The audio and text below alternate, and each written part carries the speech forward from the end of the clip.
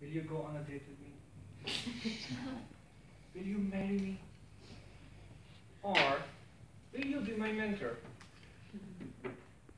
About almost, I think, 2 months ago, a girl came to me in our club and said, Zen, will you mentor me? I said, why not? As Louis said, I already do it for everyone. Why not do it in a different way?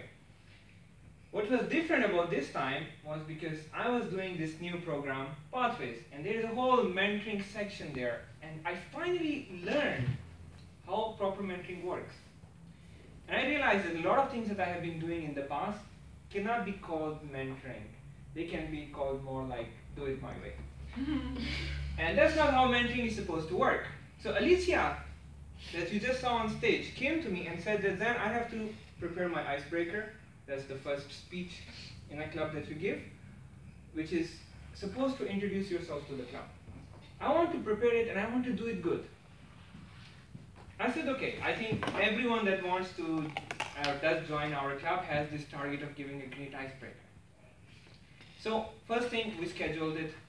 If it were me, I scheduled it 1 week later, same like Yash or many other people in our club. Alicia decided, no, she needs a month to prepare, so she scheduled it 1 month in advance. And then we worked. We discussed what she wants to do, what is her targeting for this speech, and now for those of you who have heard, you may already know, but we have one guest. So you may not know that Alicia already creates YouTube videos, so she has her own YouTube channel. So public speaking is not something that she's doing for the very first time in our club. But she told me there is one challenge. When you're creating a video, you can cut it, edit it, keep the good parts, throw out the ones that you don't like. In public speaking, when you're on stage, there is no such opportunity. You have to prepare well, you have to be clear about what you want to say, because there is no redoing it.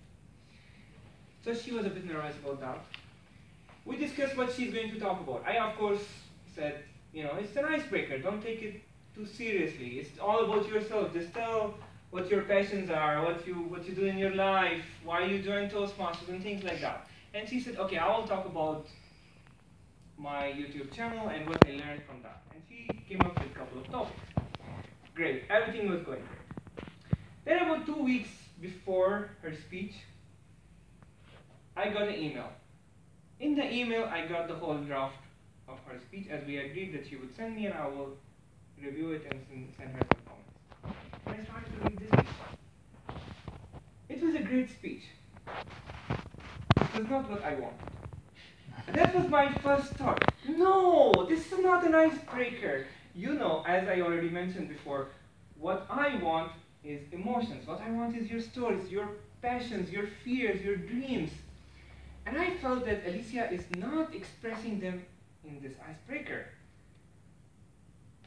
And I should tell her that she should do something different. So that was my very first thought, and a very strong thought. Now, if I had not read about mentoring at this point, that is exactly what I would have done. The result would have been, because I am an experienced Toastmaster, so I kind of have authority in the eyes of the new member, the new member would do what I say. When she will do what I say, when she didn't feel comfortable with it, when she didn't come from herself, it wouldn't go very well. So, it wouldn't work. And that's what has happened in the past. But this time I tried a different approach. It's not for me to decide what Alicia should do. It's her icebreaker. It's her goal.